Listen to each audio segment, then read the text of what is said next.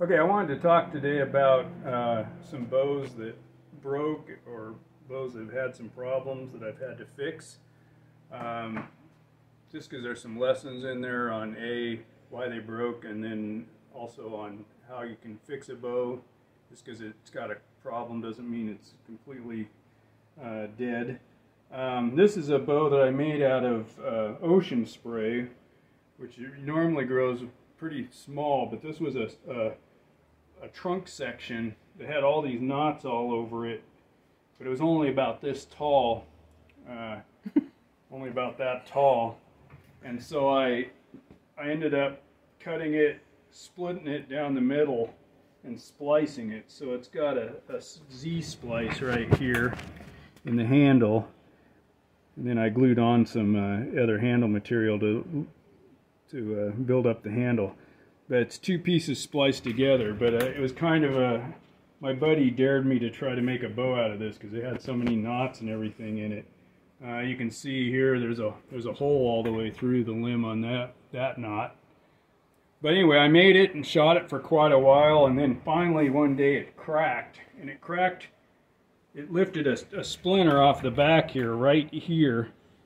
And the reason it did that is mainly because I left this where the hole is, this knot where the hole is, because I thought it was neat, and because there was a knot here, these are stiff spots, and it was bending too much right here, and that's why it broke. I had this a little too thin, and that's why it cracked right there. So I ended up gluing that crack down and wrapping it with thread soaked with glue, and then I retillered the whole thing, and I shot it for a while longer, but then it ended up getting what's called a hinge right up here, and that's the same thing because this knot's stiff right here. This part was overworking, and it basically, a hinge is when the wood bends over, starts to bend over, and is a weak spot, and it would eventually break because of where that hinge is. And so the only thing you can do is go back and retiller, but because I had already fixed this spot, I couldn't really go in, and the only way to strengthen a hinge, a place where it's bending too much, is to remove wood everywhere else, so that you're weakening everywhere else to where that spot that's bending too much isn't weak anymore. So I couldn't do that because I had already fixed this here. So what I ended up doing was I glued on another piece of wood in through here, a patch. And I ended up wrapping this with rawhide and some thread also through there to make sure the patch held and stayed on. But anyway, I've still been shooting it. It's a little uglier than it used to be, but I kind of keep it around and shoot it sparingly because it's one of my favorite bows. So then I wanted to show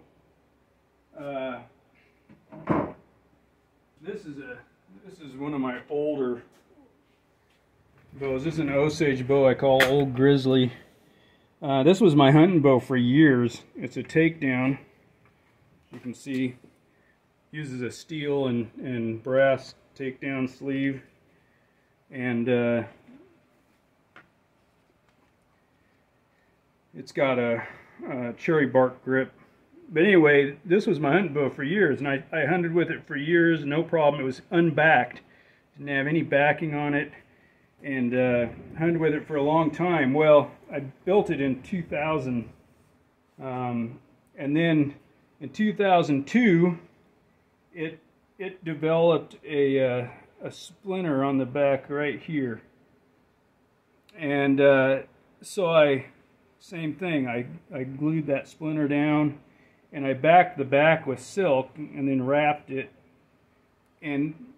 But after I glued this splinter, the tillering was slightly off, so I had to retiller the whole bow, which lost a little bit of weight. So I ended up cutting 2 inches off either side of this bow to bring the weight back up to what my original hunting weight was. And then I hunted with it and shot it for a few more years. And then in 2004, it developed a split from the takedown sleeve down the limb here, so I ended up having to glue and wrap it right here. And at that point I retired it from a hunting bow, but it's still a perfectly shootable bow. I still shoot it. I take it to the archery shoots and shoot it. So it just because a bow develops a problem, a wood bow, doesn't mean it's done for. Of course, you might not enjoy having patches on it, but I don't know. That just adds character, I guess. So here's another one. This is a yew, Pacific yew, and I started making this bow, and while I was tillering it, before I had even finished it, it had what's called wind shake, and you would, if there's a real wind or something, or the tree gets damaged during its growth, it can get a dark black line through where the growth rings are. And what happens there is the growth rings don't bond together, and it's internal in the wood, and it can split apart because those growth rings haven't bonded to each other, and it can split apart just like a glass bow delaminating or a laminated bow delaminating. And this thing split apart where there was a wind shake right through the center of my limb. So as an experiment, just for the fun of it, I took another piece of yew, I ground out all the way down to where that wind shake split was. I ground down